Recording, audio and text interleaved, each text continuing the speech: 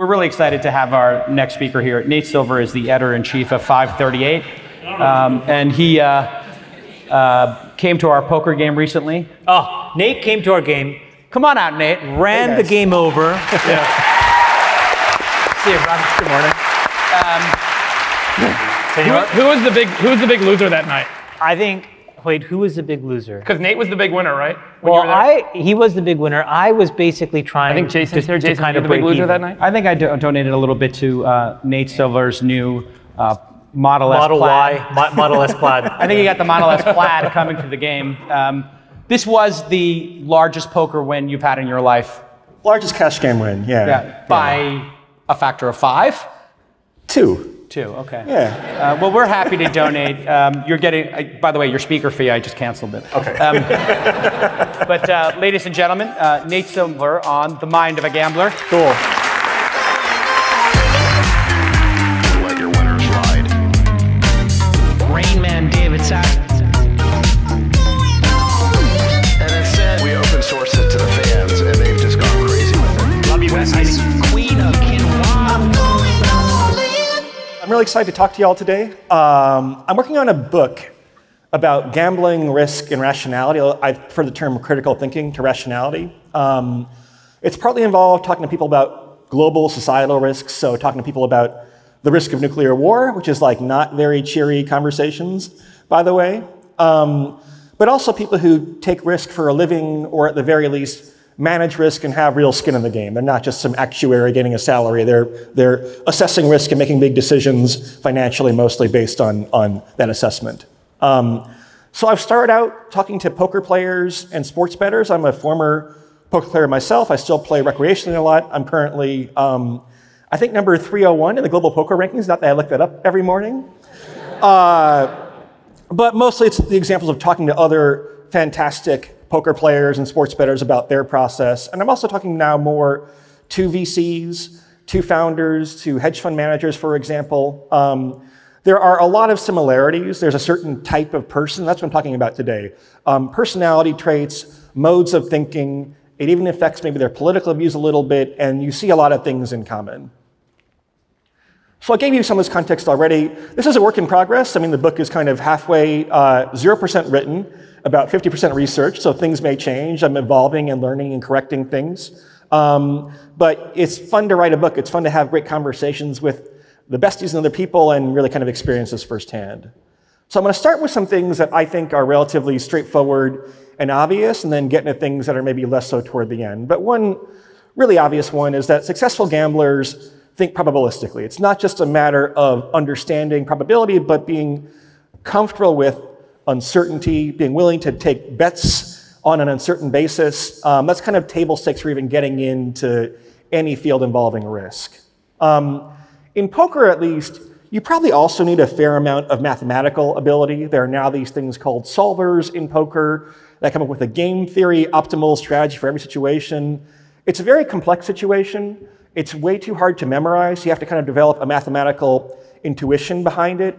But even players, with rare exception, Phil Hellmuth might be the one exception actually, right? But even players who are known as being field players or exploitative players, people who rely on tells and psychology and table talk. I talked to Daniel Negreanu, for example, one of the probably 5 best poker players of all time. And he told me that about 4 years ago, he realized that these solver kids, as he calls them, the math whizzes, were better than him, at least at certain forms of poker, and he totally remade his game to look at computer solutions, to be more studious and mathematical, and it's improved his results quite a bit. In the VC field, I don't know if you're necessarily doing as much modeling as I might in an election model, for example, but at the very least, people understand the intuition, and the intuition is, you need both, but I think the intuition is more important than the application. Number 2, this one ought to be really obvious, but it needs to be said. Successful gamblers are highly competitive. Things that you hear from people over and over again is, I want to kind of prove people wrong. I want to outsmart the competition. I want to show who's best. It's almost more this motivation than financial motivation, I think. It's partly a matter of you can't settle for being average. As a gambler, the average poker player loses money to the house, so does the average sports bettor, so therefore you have to deviate from average in some ways. But kind of one conclusion I've come to talking to people for this book is that human beings are a competitive species, right? To get people to get along in society is pretty hard. One good thing about capitalism is that you have some managed type of competition. Democracy is kind of a type of competition, and that's probably a better way to kind of challenge these conflicting urges we have than things that are too centrally planned. But certainly people in this room, people I talk to, are on the high end of the competitive scale. Successful poker players and sports bettors have to care a lot about small edges. It's the nature of placing bets in a field where you lose money on average. So a very good sports bettor might win 55% or so of his or her bets. You have to win 52.5% to make up for the house cut, for the rake or the vig, as different names. That means you can't afford to make 1% errors, right? You really have to squeeze every last drop of expected value or EV out of any situation that you're in. This makes people very, very, very detail-oriented. Poker players tend to be very studious about their craft. They really kind of love poker. You can't just get the big things right in poker. You have to get the small things right too. It's too competitive a field right now. This might not be as true, by the way, of VC. The average investment makes money. It may not make an above market return, but it'll make money, which is not true for the average poker hand that you play. By the way, casinos too, if you talk to casino executives, you might think you walk into a casino and everything that you do is maximized to make the maximum amount of revenue possible. Not really, right? They're pretty good at the big stuff. They protect their downside risk a lot, but they're not maximized as much as you would think, because when you have like a license to make money, you don't have to get the small stuff right. But in poker, where only 10% of players probably make money in the long run, you have to be very, very detail-oriented. Number 4, you see here a Paul Graham thread about Elon, actually. Successful gamblers are contrarian, at least to some degree. And again, I'm kind of repeating myself a little bit, but there's no edge if everyone does the same thing in the same way. You have to have some angle that you think makes you better than what the market thinks, and the market's pretty good, so it's a hard thing to manage. I think risk takers tend to view themselves as outsiders. Whether they are or not is probably an open question. But they think of themselves as thinking differently from the rest of the world, potentially. This can also make them potentially like a little bit annoying, like outside of investing and gambling context, right? Where if you're kind of always the person who says, well, actually, that can get kind of pushed back in social settings, for example, or on Twitter. But you can't kind of settle for having the average view, because the average view doesn't do better than the market. There is a fine line between being ahead of the curve and a permanent contrarian. In sports betting, if there's a line that's constantly mispriced, then I can just bet that, and I don't want that market to correct itself. I want to keep exploiting that error in pricing, right? In VC, I mean, you might want to find a founder or a sector or a company that's undervalued by the market, but eventually you want that sector to grow. You want to attract more talent. You want to attract future fundraising rounds. So you kind of are more being ahead of the curve by half a year to a year. I think in some ways it's analogous to real estate. We are trying to kind of anticipate where the market will be in the future, and that's a subtly different skill than being maybe contrarian per se, but related at least.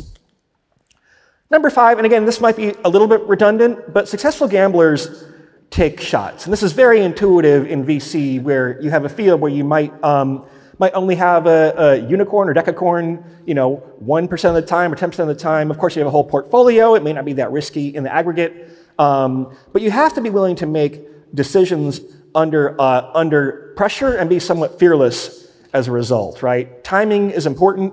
You want to be first to market. In poker, you have a finite amount of time you can spend on a hand in practice.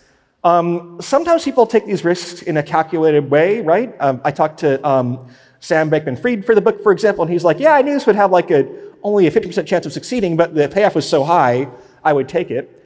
Some people just kind of more intuitively just kind of want to put skin in the game, want to take risks, get some excitement or pleasure from it. Again, we're talking about the very extreme tails here too, right? The people who are super uber successful maybe are almost taking on more risk than they maybe should. You can instead like live a very happy and complacent life as an investment banker or something, but people who are true entrepreneurs think at scale and think very, very big. I should say one challenge of writing the book is that talking only to successful people, you risk survivorship bias, right? So kind of which people fell along by the wayside. If you know unsuccessful investors or gamblers, then send them my way. I need to talk to some of them as well. Number 6, successful gamblers, especially in poker, work well with incomplete information.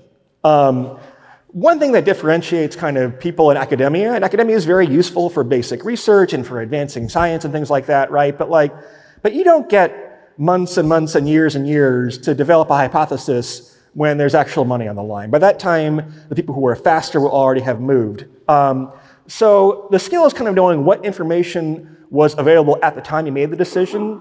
I think there is a limit to how useful like an after-action review might be if you kind of pretend as though you had perfect hindsight, right? We can say, what would we have done about COVID now if we had known all the things we know now about it back in February 2020, and it would be an easier problem to solve, but like, that's not how the real world works. So decision-making under uncertainty is, I think, an understudied and underappreciated topic. You can't be too much of a control freak, certainly in a game like poker. You can lose your temper very easily. Emotional management's a big part of people who are successful in these fields. But you know, all the value is in making the hard decisions, right? Hard because they're edge cases, hard because you have some information but not others, and you're going to get some things wrong, but otherwise, if it's easy, then everyone else is already going to do it. There's no excess returns to be made. I think related to this is that successful gamblers focus on process much more than results. One thing I've found good for the book and refreshing is people, if you ask them kind of what makes you tick, what's your advantage, they're quite thoughtful and deliberate about it. They step back and think about what skills do I possess, what's the bigger kind of problem that I'm trying to solve. Again, emotional displacement is a big part of this. I'm not saying that you're supposed to be totally emotionless. I mean, emotion can help to guide intuition, which we'll talk about in a bit. But it does mean you have to be willing to like lose a poker hand, lose 10,000 bucks, and then play the next hand as best as you can, right? Or have an investment or many investments that go sour and still be on your kind of best state of mind for making future investments. It's pretty hard. Most people aren't very good at this at all. You can go too far and sometimes make excuses. There are lots of different ways to get unlucky in poker or investing. But having that focus on kind of what was my thought process, it seems intuitive for people in this audience maybe, but it's not intuitive for the average person. It differentiates successful gamblers quite a bit. This next slide here, you may have seen this video online where there are a bunch of girls bouncing basketballs, and they ask you to count how many times the basketball passed back and forth. And during the video, kind of unbeknownst to the watcher, a gorilla walks on stage, like things change colors, weird things happen. And the point is to try and say, okay, well, you were so focused on counting the number of basketballs being passed that you ignored the gorilla in the room, so to speak, right? I think, though, that if you're instructed to count the number of passes, that it's actually a sign of intelligence that you do focus on that, right? If you're an air traffic controller and you're trying to like land planes at Miami Airport and you get a bunch of text messages from your teenage daughter, right? You shouldn't be distracted by that. You should kind of focus on the task at hand. But the point is that people have an amazing ability to vary what they're paying attention to, especially in the moment. And in poker, this is very important because most of the time, poker is pretty boring, right? Good players fold 70% of their hands for the most part, right?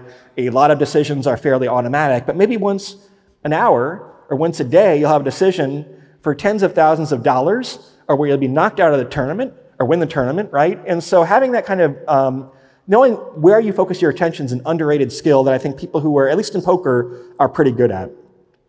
By the way, one thing I've noticed is that you used to kind of think of poker players as being kind of quite schlubby and sloppy, and some of them still are, but more and more the good players are focusing on physical and mental fitness. It is like a demanding game. It's a little bit demanding physically to kind of keep your composure and not give away information from your mental state. And to really concentrate is like actually a lot of work. I mean, there are kind of famous studies of chess players and how Magnus Carlsen will lose, 5 pounds over the course of a chess match just thinking, which might seem ridiculous, but if you're really playing poker at your A game, at your A+ game, which you don't achieve very often, I often find that when I am able to do that, rarely, I'm completely wiped out afterward. It is a physically demanding game. But in general, kind of having your ear to the ground, looking out for opportunities, and being flexible enough to take advantage of those opportunities is an underrated skill set. Number 9, successful gamblers apply practiced intuition. So I'm 44. One of the things about becoming middle-aged, you start to kind of potentially trust your gut a lot more, which can be risky in some ways. I think people can, in matters that happen only occasionally, like a presidential election, people think, well, my gut is that so-and-so will win. You don't have enough practice at forecasting elections for that to be very useful, right? We have one election every 4 years. If you're a poker player, though, you're playing tens of thousands of hands every year. If you're a VC, you're hearing thousands of pitches every year, right? And part of what experience does is kind of take things that were once hard and then become more automatic, right? I mean, you'll hear people say, oh, I made a decision very quickly, right? And I make snap decisions. You hear someone give a pitch, and you decide maybe in 30 minutes whether or not to fund them or not. You hear examples like that. But that doesn't really reflect the fact that this person has spent years and years and years honing their insight and listening to pitches, and that produces value down the line. So it's intuition of a sort, but it's practiced, refined, well-calibrated intuition that involves working really hard and learning, right? I mean, in poker, you kind of go through cycles where you kind of are grinding and get better at something. You feel like you achieve some condition of mastery. Then you kind of slip. You get complacent. Maybe you tilt a little bit. Having the ability to like step back and reevaluate your game, like Negreanu or someone, and say, look, I have to make some adjustments here. Maybe I'm playing better than I ever have, but now I learn different flaws that I have, right? My opponents are getting better too. That bottom of this chart here, where you reevaluate and grind back up and expect that you're going to have to keep doing that for your whole life, frankly, differentiates successful people, I think. Number 10, this is one of the more subtle ones, I think, but successful gamblers are structured thinkers. They want to understand the process behind the outcome. Again, in poker, it's too complex a game just to purely learn through memorization and rote skill, right? You want to understand how things adapt, what the underlying kind of curvatures are and everything. Heuristics or rules of thumb are pretty useful, right? Like in poker, a heuristic might be that you should call with your medium strength hands, right? Your best hands you raise, your worst hands you fold or check, right? And then you kind of call with your medium strength hands, but there are exceptions to that, and heuristics only go so far. But the kind of flip side of this is like, so at this conference, there's a lot of talk about investing and gambling, but also politics. I do think when you're kind of a highly structured philosophical thinker, that politics is very frustrating, right? People in the other world I work in, which is I run a website, I talk to people in politics, talk to academics who are trying to get on TV and stuff like that, right? It's a lot of very hypocritical and ad hoc thinking in politics, right? It's instrumental reasoning toward trying to win an argument at that moment in that day. And so you can see why someone like Elon Musk might get very fed up with the kind of hypocritical nature of political discourse. That's another conversation we might have in the Q&A, but it does lead to some personality clashes, I think. The last one here, which is maybe a little bit counterintuitive, but I've kind of learned, I think, from observation, is that the most successful gamblers don't actually care that much about money. They tend to be, for the most part, very generous. They're always going to pick up the tab. They're going to spend a lot on good wine and things like that, right? They're in it really for the love of the game, and when they get bored, they tend to quit. Again, this might differentiate the 0.01% or 0.001% from like the 1%. Certainly you want to manage your money carefully in poker, but still, when you have people whose net worth fluctuates by the amount that poker players does, like in poker, it's basically like, 3 states, right? Super rich, somewhat rich, and dead broke, like not a lot in between. When that's the nature of your field, and you've been in those states for different parts of your life, and many good poker players have had periods where they're broke, you tend to recognize the ephemeral nature of success and to celebrate life in the moment a bit more. So that's all. Thank you very much. Look forward to the Q&A now.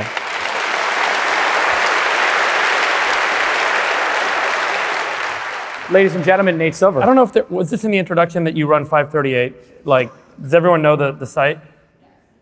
So, like during the election cycle, Nate does the best job of anyone on earth, gathering together polling data and then using statistical models to represent a distribution or a set of expected outcomes and making that known on his site in a way that's super, I think, informative, better than anything else that's out there. So thanks for that. Now, I get really addicted to them leading up to elections. I'm like, I got to go in and check what Nate's changed on the site every day, and I know a lot of people did. Then what I observed on Twitter, which I think speaks to your first point here, was a lot of people followed your prediction on the Trump election, right? And they're like, Nate made a prediction that Trump was going to win. But what you said was that there was a 43% chance that Trump would win, and therefore people assumed he was going to lose. And that the nature of a lot of people's understanding of things is very deterministic and binary. It's like win or lose, as opposed to, hey, the future is not binary. The future is not deterministic. There's a set of outcomes that may occur, and you can get a better sense of what that set is. You make that determination enough times, you'll be right most of the time, you'll be wrong some of the time. Do you think so my question for you, based on how I saw people react negatively to your polling, which was crazy because it was like, dude, he gave a really good set of statistical models. No, people blamed you. But my question is, like, do people have the ability to think probabilistically? Because you say you need to think probabilistically, or is that a minority of people that can really get themselves there? Because so many people just want a yes or no answer. They want to say, this is the future, this isn't. They don't want to think about a distribution of outcomes, which is really the way the world works. I mean, I think people think probabilistically all the time in real life, right? If you're like running late for a meeting, you have to decide, should I speed? What's the risk of getting into an accident? What's the risk of getting pulled over, or things like that? I think in they don't realize they're doing that. Yeah, I mean, they don't know they're doing that. Like, I mean, I think part of the answer is that I think politics kind of breaks people's brain, right? Because like before the 2016 election, we got a lot of criticism from like liberals for being too bullish on Trump. The market price was about 15%. We have it 30%, right? So we were very bullish on Trump relative to other people, but like people thought we were like playing with the numbers to try to, I don't know, affect turnout somehow, or try to cover our asses or things like that. And so, so I just don't think that like politics teaches people to think critically. And it's like, yeah, part of that is like they're not thinking probabilistically, but it's more like people just want to see their kind of priors confirmed. What was it like when people blamed you for Trump winning? Yeah, there was a lot of that, right? Yeah. I mean, and why did you pick Trump as president? They literally, I think they pointed to you and basically said, you tipped the election. Like it's almost as if like you convinced people to go and like, how did you deal with that? You just kind of have to say like, fuck you and move on with your life. I mean, I've been very lucky in my life overall, right? Including that like things that I think are not that remarkable, like, you know, saying, oh, the polls are going to be right usually, which they were in 2008 and 2012, like, I think we got way too much credit for that. But you can't like, I mean, again, we're all poker players here, right? So it's kind of like if you kind of get your money in really good, right, and you make a flush or something, like you kind of have to have that attitude about it. Yeah. So you were able to just basically shut it out and say this. And what about just the fact that like you live inside of an organization, now 538 is owned by ABC. ABC right? News, ABC. Was that before the election? That was, so we were ESPN at the time of the 2016 election, now we're ABC News currently. And so does that change sort of like how do you make sure that you can actually just do your job no matter how unpopular the answer may be or the distribution of outcomes may be? Okay, so why am I working on this book? It's partly because I want to diversify away from just, first of all, I think forecasting elections is an interesting problem, but it's not like the most interesting problem, right? But no, I'm not going to spend the rest of my life just like being the election forecasting guy. I mean, you also face disincentives where like the downside, like we got some elections like really right. Like 2018 midterm, we like nailed like perfectly, about as good as you could, right? And people are like, oh, that's nice, right? If you get kind of like the 2020 primary, like we were very bullish on Joe Biden when people weren't and thought he was going to lose. And so you don't get like a lot of credit, and you do face like a lot of downside for being actually wrong or perceived to be wrong. And so, yeah, I'm not going to spend the rest of my life making election forecasts. I hope that's part of the portfolio of things that I do, but like I'm interested in like a lot of other questions about the world. Nate, what do you think about like social markets that are defined about social behavior, like an election? People are going to vote one way or another. You then make a prediction, and then that changes the way people vote.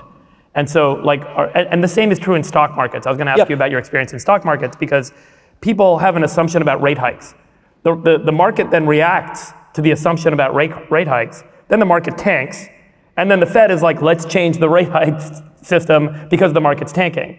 How do you think about building probabilistic models that account for social feedback loops, where the social decision that's made is driven by the forecast you make, or by the market making a forecast? I think the evidence is that in two-way elections, so Democrat versus Republican, that there's no clear effect from. And by the way, like what we do is a tradition. There's always been horse race media coverage. There's always been polling going back for many years, right? We think our version of it is a little bit more grounded and objective. In two-way races, it's not clear if there's any impact either way.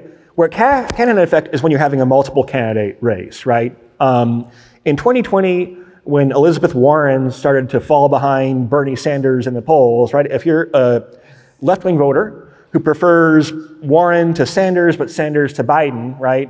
You may kind of switch your vote as a result of the poll. That can create momentum. Mathematically trying to model like a multi-way election, we do it. It's very hard. It's way more complex, in part because of the feedback loops that it introduces, for sure. And stock markets are the same?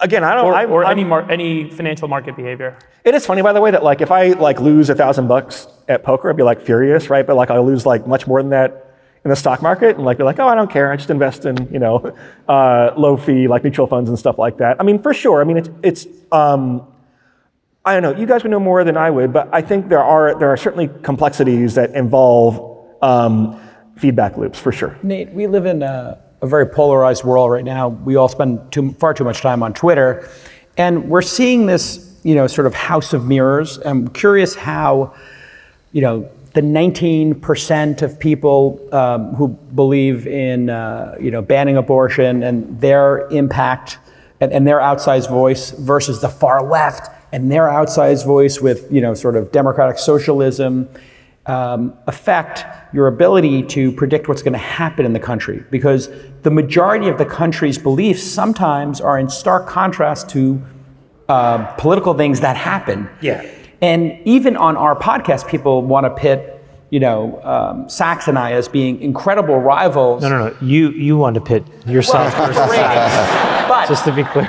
In fact, we agree on almost everything. Yeah. Yet it feels like in our society, they want to push us to pick very binary belief systems. And I'm just curious how that impacts what you do day to day in your job in predicting what's going to actually happen in reality. And maybe you could tell us, based on what you've learned over time, are people as polarized as it seems, or is America actually got a majority consensus on most of the issues that we struggle with? Well, okay. One reason that markets work is because you get feedback in the market, right? And you adjust your strategy as a result of negative feedback from consumers, people voting with their feet. I think one problem with Twitter and with kind of the political atmosphere more generally is that both the left and the right are now insulating themselves from feedback in a lot of ways. And if you're someone who kind of like tries to call BS, I mean, if there's a 12 characters, like having a good bullshit detector is kind of an implicit theme of people who are successful gamblers, right? And if you're like someone who that's kind of bullshit, I can't let that sit there, I have to say something about it, even though it'll piss off my followers, like you really get boundary policed a lot. And when Totally. Boundary policed, yes. Yeah, and when feedback mechanisms are broken, then you run into potentially some really dangerous outcomes, right? Like I think both the left and the right have become more authoritarian in certain ways. I think the type of authoritarianism on the right is quite a bit more dangerous in the moment, but they're both kind of moving away from kind of liberalism in some kind of classical sense in some ways, and I think that has to do with the feedback loops that social media tend to produce. That they're the other thing about social media too is like it really flattens things, right? One thing that people in Silicon Valley get right, for all their faults and self-servingness in some ways, right? They kind of get the orders of magnitudes right. They understand scale. And social media and the daily news cycle really collapses that, right? So some extremely important problem and some trivial nonsense are kind of treated on the same level when one is 1,000 times more important than the other, and that produces a lot in of a feed, it's one right after the other. Yeah, and again, I don't know if there are ways to redesign Twitter to make that better, but like the fact that you're kind of always on, right? I mean, even before Twitter, the kind of cable news cycle, you have to have like some controversy to talk about, and things are completely dropped. The next day there's another news event. I mean, sometimes it should be maybe actually this thing was terrible, but this other thing is like way more important, and so we should continue to focus on that. And so that's damaging, I think. Is there a way out of this? Will this pass in your estimation? Is this, an intractable problem? I'm a little bit bearish and concerned in the short term, yeah, to be honest. Can you say more? What does that mean? I mean, there are different types of risks that we face, right? I mean, one problem in particular is that if we have a close election next time, particularly one that's close where the Democrat appears to narrowly win, right? I mean, you're having more and more Republican elected officials, secretaries of state, some of the candidates in Pennsylvania for governor, for example, who kind of believe the election was stolen in 2020, and which it wasn't, to be clear. And that's a very dangerous argument to have. It may not resolve itself in the end of democracy, but that's a risk that's, in the 10% range or maybe higher of a severe constitutional crisis in 2024, and maybe repeated that in 2028 and so forth. And so, I mean, that's I think the most immediate threat, but also kind of government capacity to deal with big problems, right? I don't necessarily take the standard line about COVID where you say, oh, we should have done this and that and managed it more top-down more, but clearly state capacities seem to be not so great, right? As we deal with other existential risks from climate change to AI potentially to nuclear threats, I'm a little bit bearish about state capacity. To make good decisions in complex situations with not perfect information. Yeah, and frankly, being down in Miami, or traveling to other parts of the world, you see there's more reason to be optimistic, right? Where people at least are excited and dynamic, and there's something happening. It may not be exactly the right thing, but people are happy. But no, I think I don't know. I'm usually an optimistic person, and I'm a little bit worried about. What should we expect then going into the 2020 midterms? 2022 midterms. 2022 midterms. So the baseline is pretty strong, which is that the president's party loses seats the large majority of the time. And given that Democrats' majorities are so narrow, they're pretty big underdogs to keep both the House and the Senate. With that said, in Senate races in particular, individual candidates do matter to some extent. And you might have enough off-the-wall GOP candidates nominated that would cost them 2 or 3 seats potentially, and that might be enough to save Democrats in the Senate. The House, where the candidates are more anonymous and there are more seats in play, is a little bit tougher. I do think something like Roe v. Wade is important. Democrats talk a lot about Republican extremism, but a lot of it is theoretical, right? It's saying, well, what will happen in 2024 will be this or that. This is the kind of rare example of big social change by the opposition party. And that could, I think, motivate Democrats a little bit. But midterm elections are more predictable than presidential elections. And the base case is that you wind up with Republican majorities of some magnitude. Zach, any thoughts on Nate's handicapping of the situation and description of the political climate we're in? Well, I mean, pretty clearly, the Republicans are expected to have big pickups in this midterm, right? I mean, I agree with you. The Senate is tougher for the GOP because there aren't that many. Most of the at-risk seats are on the Republican side, right? Not the Democratic side. Yeah, I mean, there are also seats like Pennsylvania the GOP held and could lose potentially. But you have I don't know how technical you want to get. If you have a generic ballot that favors Republicans by 2 points, the Democrats can probably keep the Senate. If it gets to 6 points or 7 points, then the wall topples and there's just too many forces going the other way. And so, yeah. So where is it right now? Are you looking at that? Right now it's 2 or 3. However, that's among registered voters and doesn't reflect voter enthusiasm. So typically the challenger party is more motivated to turn out. You saw that in states like Virginia last year. That gap seems to be closing a little bit. I do think some of the anti-abortion legislation, right? Some of the fact that the GOP kind of is now back on offense on culture wars against LGBT people, right? I think potentially is going to help motivate Democrats to turn out, right? It wasn't the stuff in Virginia where they were talking about, schools and kind of, I mean, you always want to play counterattack in politics, right? And Republicans found some effective counterattacks with respect to educational policy, certain attitudes where kind of very left-wing ideas have crept into discussions of education and race and other things, right? But now they're like kind of calling like gay and lesbian people and trans people pedophiles and stuff like that, right? And that's like surprisingly mainstream discourse. And like, it's not, I don't think, politically wise. It's also a little bit dangerous in terms of potentially, triggering violence and things like that. So I don't know. I mean, neither party can really like help itself, I don't think, in kind of being like the worst version of itself. Right, yeah, it's interesting. But Youngkin is an interesting case because 1 year after Biden won that state by 10, Youngkin wins that race by 2 or 3. So it was 12-point swing in 1 year. How emblematic is that of how quickly the mood of the country has changed? Is it like a one-off because Youngkin was a strong candidate against a weak candidate? Or does it represent, a much stronger generic Republican ballot? I think I mean, that's what you might get if you had 50 Glenn Youngkins running for Senate, right? He clearly, I mean, there's usually a pretty big midterm shift, but that was a little bigger than normal in Virginia. And that reflects the fact that, I mean, you can like model it out mathematically. We have lots of data points. We have 35 Senate races every 2 years, right? And you can actually see the effect of being more moderate will gain you an extra 2 or 3 or 4 points, right?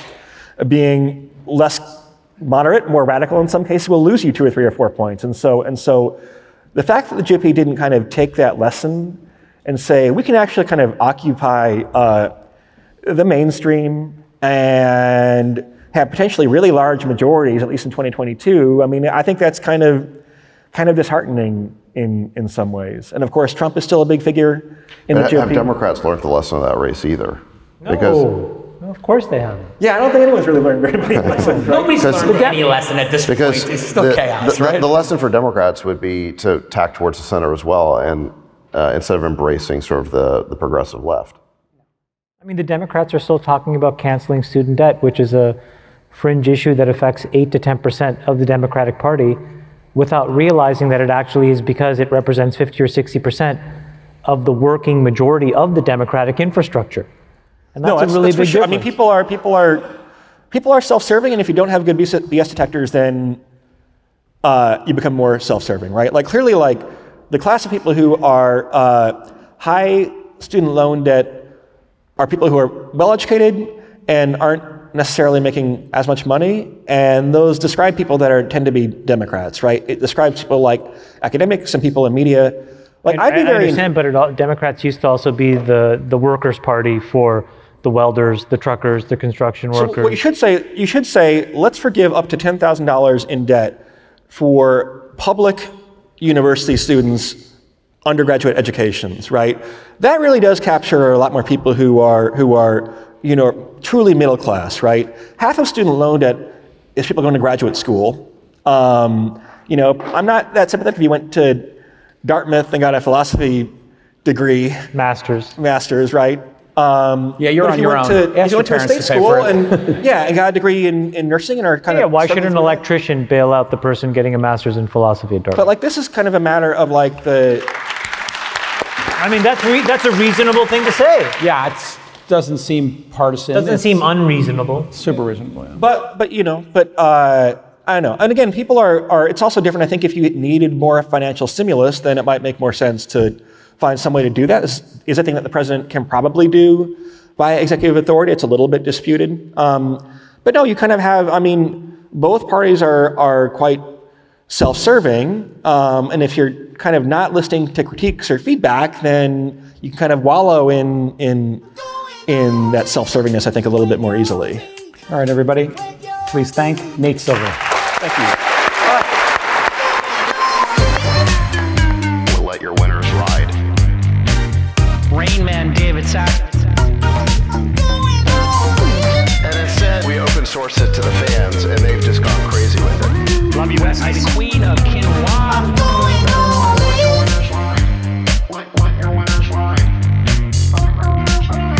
Besties are called 13. That is my dog taking a notice in your driveway.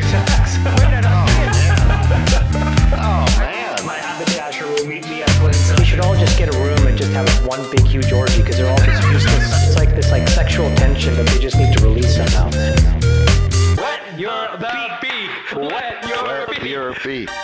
What? We need to get merch. Besties are back. Going all in.